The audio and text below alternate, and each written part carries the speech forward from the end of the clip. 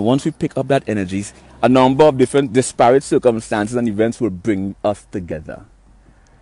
Now that two light beings have encountered each other, what happens? I'm the hidden light.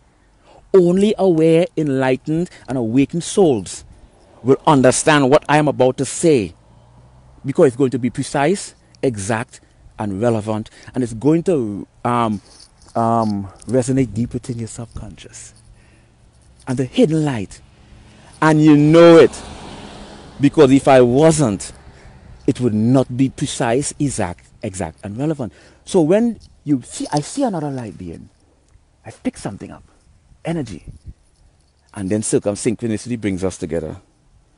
And as soon as we come together, it's never superficial, it's never mundane, no small talk.